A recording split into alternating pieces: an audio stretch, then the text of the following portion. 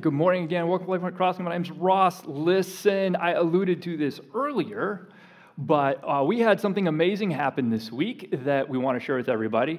Here's a little bit more of the story of how this happened, because this is a little bit strange, but I was contacted and said, I'm ready to be baptized. I said, okay, that's great. That's like one of the greatest things I could possibly hear. Let's find a Sunday to do this. And he said, I'd really like to do it on a weeknight. Tried to say, well, okay, look, the being public about this is really part of what it is, so we really like to do it when people are here. And he said, well, but on a weeknight is when I'll have more of my friends and family who would be able to actually come and see it and be a part. And I thought, that's not something I've ever heard before, but it does seem to work with the idea, so all right, I suppose we can make that happen. And so on Wednesday, there were like probably 30 or 40 people here to celebrate Gene Mendoza taking the plunge into baptism. And this is one of those stories where, not to go into, but like he's been coming here since before I was here. This goes all the way back to Pastor Dennis. And anyway, here is the beautiful culmination of all of that we can celebrate together here. Sir, have you committed to follow Jesus for your whole life? Gene, my brother, I baptize you in the name of the Father, and the Son, and the Holy Spirit.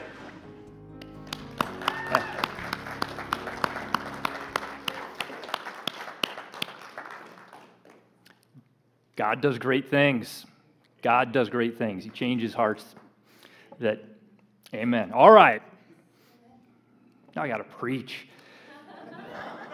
Welcome back to, there we go. Welcome back to Stand Alone. We've been talking about things and how everyone likes the idea of going against the crowd and doing their own thing. But of course, it's everyone, so then that makes you part of the crowd. And so the thing that really nobody else does, nobody does that, as evidenced by the fact that nobody does it. And so the things we've been talking about, I don't know that they've necessarily been things that literally nobody else is going to do, but they will put you in a very distinct minority. They're not necessarily considered normal. They're maybe not what would be easy or what somebody might want to choose in the moment, but they are explicitly biblical. And so part of what that means is if you're here and you're interested in Jesus or the Bible or church or any of those things, but you haven't really committed to following Jesus, then you get each week a little bit of a peek inside what it might be like, but you can kind of take it under advisement, do whatever you decide to do. Those of us like myself who have committed to following Jesus, we're under authority. These are the orders, so we don't really get a choice at this point. But part of the good news that I hope you've been seeing is that every single time it ends up to actually be to our benefit, to your benefit. Some of these things, like I think it was 2 weeks ago, we talked about voluntary servanthood. Sounds terrible. Like, who would choose that? But then it turns out to be not only how we lose ourselves, but how we also find ourselves and the people that God created us to be and really the life that He has for us. And so every one of these, I think, turns out to be, in fact, wildly beneficial. And so that's very convenient. And not only is today no exception to that, however, it's going to be something that is really going against the grain of what most people do. It's not easy. It's not common. It's not natural. If you do this, you might really, truly find yourself standing alone, not only among our society, but just people kind of wherever there have been human beings. And so a couple of months ago, I saw a little thing that made the rounds on social media. Probably some of you saw it as well. And it was a little story. I'm sure it's not true, but it was interesting. It pictured a person going through a drive-through for breakfast, and as they were at the speaker where they take the order, they took maybe a little longer than people would like or would normally be the case. And so the person behind them became very impatient, gesturing wildly, honking, super, super rude. And so what the driver does is when they pull up to the first window then to pay, they pay for not only their meal, but also the meal of the person behind them.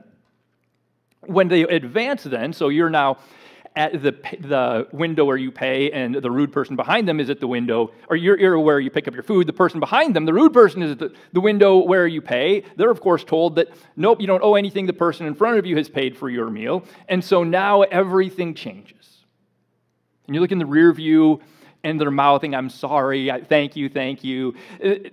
They just probably are very embarrassed that the person that they were super rude to has repaid them with this kindness, and everything changes. And then at the window where you pick up your food, you show them both receipts, say, no, these are both mine, I paid for all this, you take your food and theirs, and then drive away.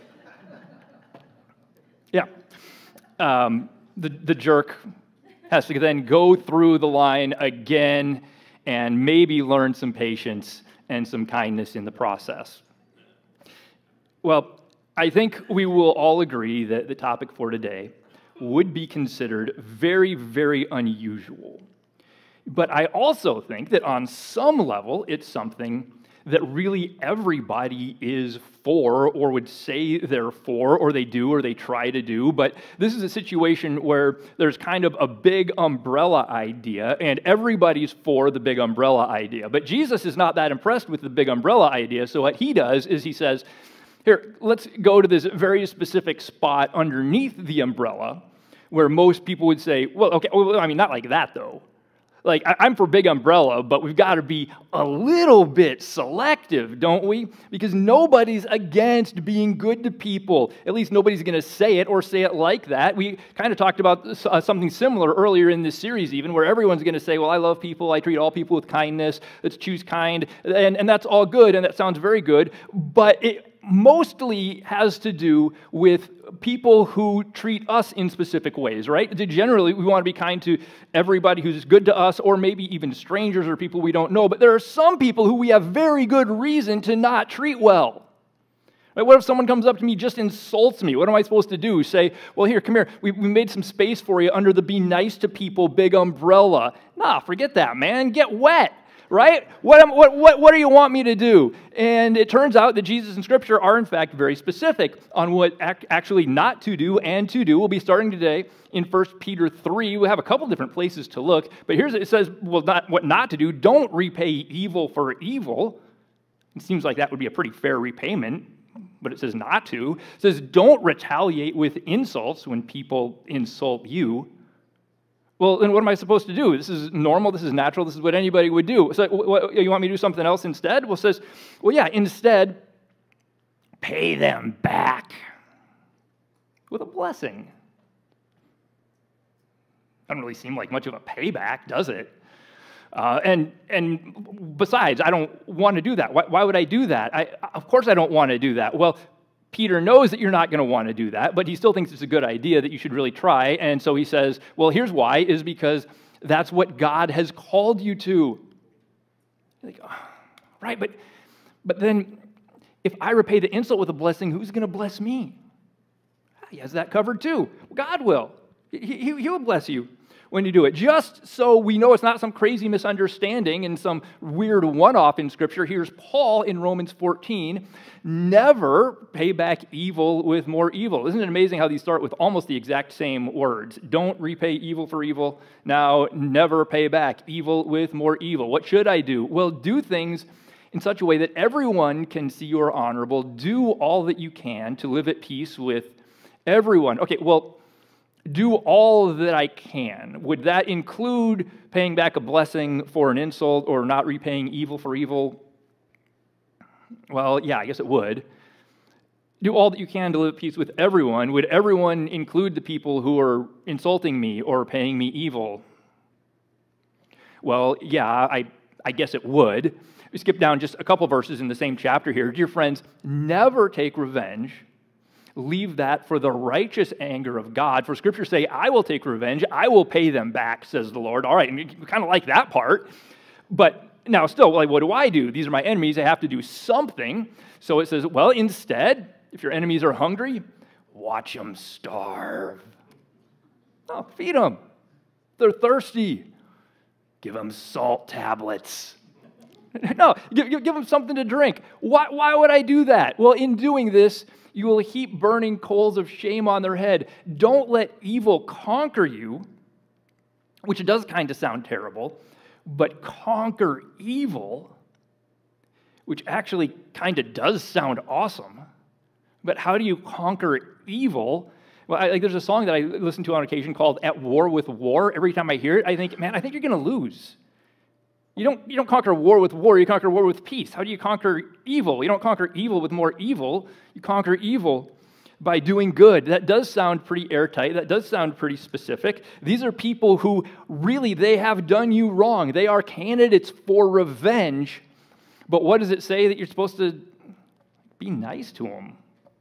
Give them a blessing. Give them, feed your enemy when they're hungry. And just so, since we're on a roll here, Jesus himself, as famously recorded in Matthew 5, says, you've heard the law that says love your neighbor and hate your enemy. And of course, that's normal. That's what most people do. You're good to the people who are good to you, and the people who are your enemies, I mean, they're your enemies. They're your enemies for a reason. They probably did you something really wrong. They're terrible people. Obviously, you're going to hate your enemies. But I say, no, love your enemies. Pray for those who persecute you. In that way, you will be acting, here's who you're going to be like now, is true children of your Father in heaven. How does that mean? What do you mean? Because he gives sunlight to both the evil and the good alike. Right? If you love only those who love you, what reward is there for that? Even corrupt tax collectors do that much. If you are good to the people who are good to you and you're bad to the people who are bad to you, who are you acting like? You're acting exactly like your enemies. They're good to their friends too, right? And so now you're acting exactly like the people who you're mad at because of the way they act. Here's who you're not acting like, is our Father in heaven, who says, if you're kind only to your friends, how are you different from anyone else? Even pagans do that. Okay, so I'm not supposed to be like everyone else. Who am I supposed to be like? You are to be perfect even as your Father in heaven is perfect, who sends the blessings of rain and sunlight on the evil and the people who hate him and rail against him, and the godly who love him and worship him. That is what you're supposed to do, is different from what most people do, isn't it? Which is the very premise of Jesus' statement that he started out with. Like, we all know what it is to be kind to our friend or our neighbor and hate our enemy, because that's normal, that's natural. Jesus is calling us to something different. Most people don't do this. Most people won't want to do this. Even most people who say they believe in kindness and being nice to everybody, like, okay, well, I mean, I didn't mean like that everybody, right? Like these people, I've decided they're terrible. That's got to be different. But it's clear, it's explicit, it's repeated, not to go too deep into it, but Peter and Paul, even in what they write, are citing portions of the Old Testament. So this wasn't even completely new when Jesus started saying things like this. He said it a little more clearly, maybe a little more compelling and more memorable, but it wasn't so completely out of nowhere. So never repay evil for evil. Right? In fact, if your enemy's hungry, give them food. Say, pay back blessing for insult. Love your enemies. Pray for the people who hurt you. Now you're not doing just what's normal. Now you're standing alone and doing the hard things. And it's a little unfortunate that I feel like I have to say this, but just very quickly, it seems to me like most of the time where I hear somebody say that they do this or have done this, it's in the kind of malicious compliance way of doing, well, I did exactly what it said word for word, but in the exact opposite of the spirit of what's being said, right? Like this guy came up to me and he was rude, and so you know what I did? I just paid him back with a blessing. I said, sir, I hope you get over your little man syndrome very, very soon, and then I just turned and walked away. See, I wished him well. You're not fooling God. I don't even think you're really fooling yourself. And to be honest, this message was one of the more difficult that I've tried to work through in terms of content. The concept is simple, right? I don't have to explain exactly what this means or how this works. I don't have to talk about the nuance of what this looked like 2,000 years ago in the ancient Near East and how that translates into your world and our culture. It translates exactly. Like nothing even has to be said on that. But I struggled for content. I tried to think of times where I had done something like this. Didn't really come up with much. But really, my probably default is if someone insults me is kind of just to shrug it off, which I think is not the worst thing, but it's certainly not doing this. I couldn't really think of anybody who I know of that would think of me probably as like a personal enemy. I tried to look up other stories of are there people or times where someone's done something like this, it's been awesome. I found nothing usable. About the best I did was I thought of a time several years ago when I was on staff at a little bit of a larger church in New Hampshire, and we had an event in the evening, and it was outdoors, and there was music, and I didn't really think it was too late or too loud, but apparently somebody in the neighborhood did. And so when I came into the office the next morning, there was an angry message from somebody, and I don't remember her insulting us. I don't remember thinking that, well, now probably we're enemies, or she thinks of us as an enemy. And it was a little easier because this was completely impersonal. It had really nothing to do with me. Honestly, I thought the event was dumb too. I didn't even like the event. I was halfway even on her side, but I recognized that she saw us as the offender, of course, and so I called her and I apologized for the disruption, and I offered, like, hey, can we buy you a sandwich for lunch from the little restaurant that's on the corner here near there. And that's the whole story. I would love it if it was a really good sandwich, and so now she loves Jesus and buys other people's sandwiches. To my knowledge, that's not the story. But when I thought about it, one thing that I did think about was that in the entire interaction, and again, it's a little easier because this really wasn't about me or directed toward me, but my concern was not at all for myself. My concern was for the reputation of the church, which was not only my employer, but also is an extension of and representation of Jesus Christ. And so I remember from the first moment, my train of thought was, okay, how can we take this incident now where she feels like she's having a very negative interaction with the church, and how can we make this into something positive where she sees the church, and by extension Jesus, something that is really genuinely for her and has her real goodwill at heart, in something that's more than just empty words and a simple apology.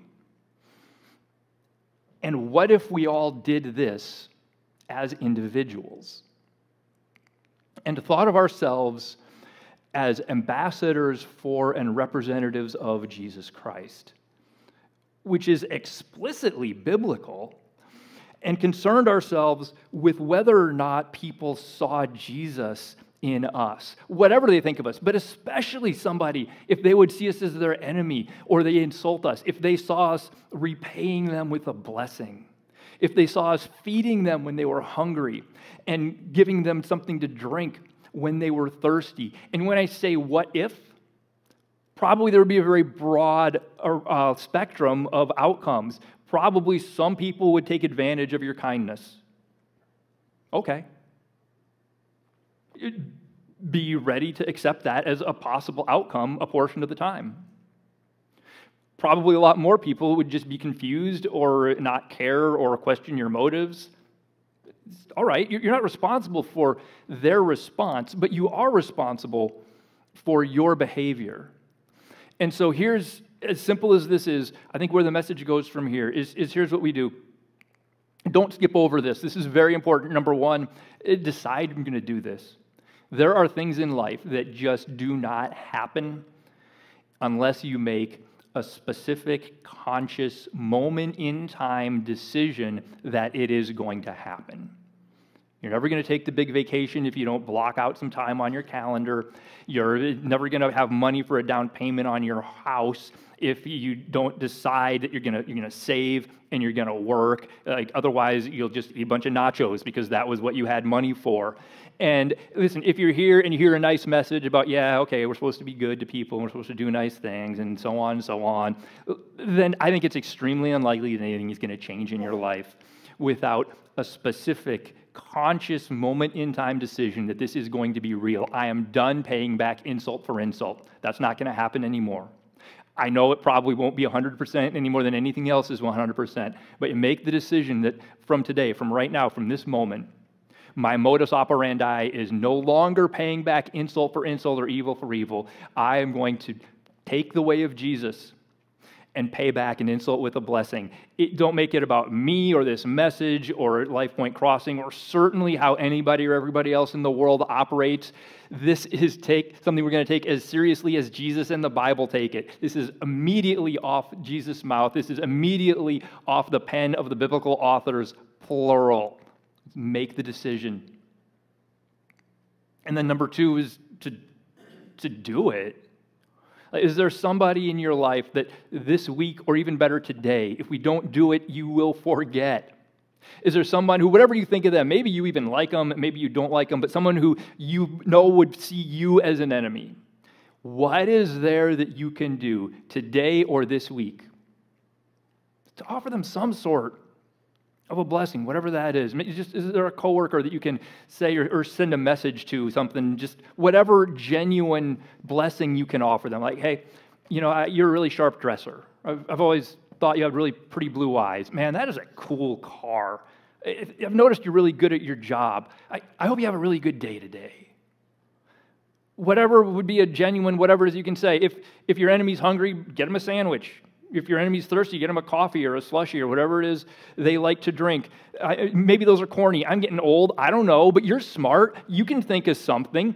Whatever it is you can do. This is what Jesus calls being true children of our Father in heaven. This is what Paul calls conquering evil with good. Can you conquer evil with a slushie? How cool would that be? Who wouldn't want to do that? That's amazing. But do something today, this week, today if you can.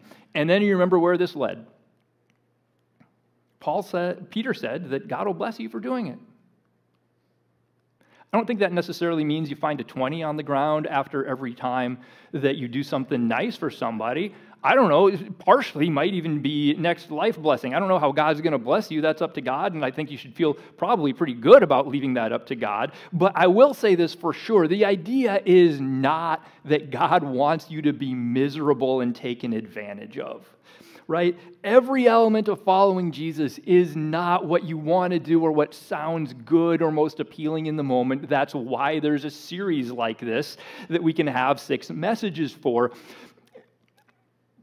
But in the end, every time what Peter says, whether he says it or not, is true, you will be blessed for doing it. I have regrets in life. Not one of them are from following Jesus or obeying God. So the story about the drive-through from the beginning.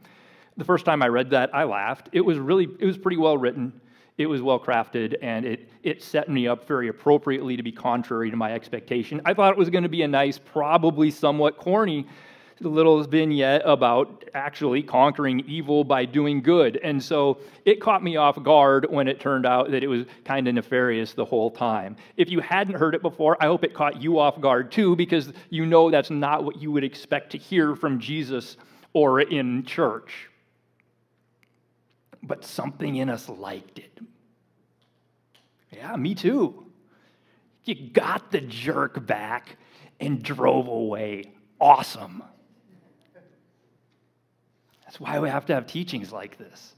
That's why we have messages like this. This is why it's repeated 3 times in different ways and places in Scripture, is because it is not normal, it is not easy, it is not default mode. Here's what's normal, is paying back insult for insult. Here's what's normal, is paying back evil for evil. Here's what's normal, is loving your friends, hating your enemies. Normal's dumb. Don't do what's normal. Act as true children of your Father in heaven. Follow the clear, explicit, repeated message of Jesus and what it is to be one of his children. We'll finish this up next week. Well, it'll be a little bit different, a little bit of a surprise. Okay, let's pray. Father, thank you so much that you repaid us good when we were evil. Thank you that we become your children because of nothing good that we did, but because when we were sinners and what Scripture calls your enemies, you treated us with unbelievable love like the world and the universe have never seen before or since.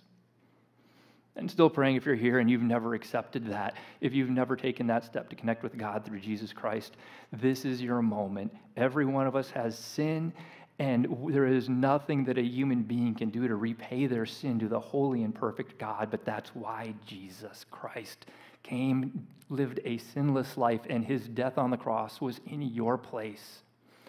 to atone justice for your wrongdoing so that you could be forgiven and adopted as children in his family.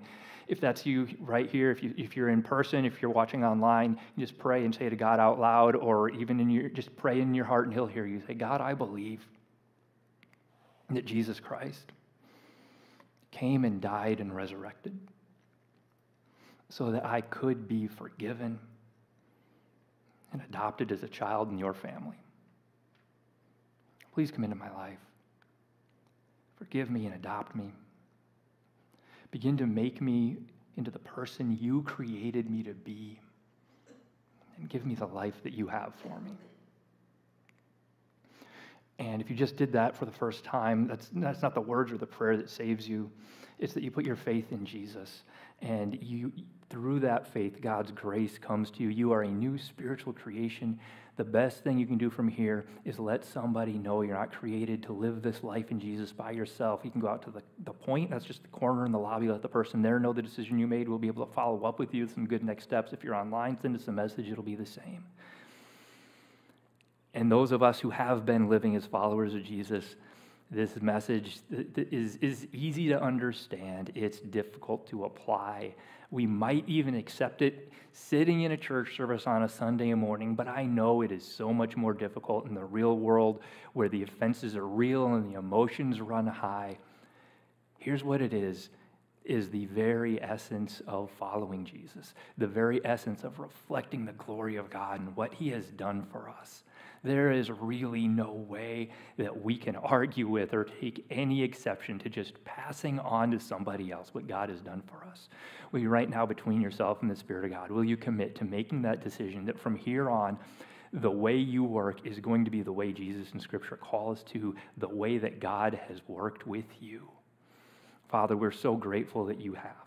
We're so grateful to be your children, to be forgiven and adopted as your children. Will you give each one of us here the strength and the courage to be that to somebody else in our world, to be that to the enemies that see us in a negative light, that they would see you in us and that we would be you to them. In the name of Jesus Christ, amen.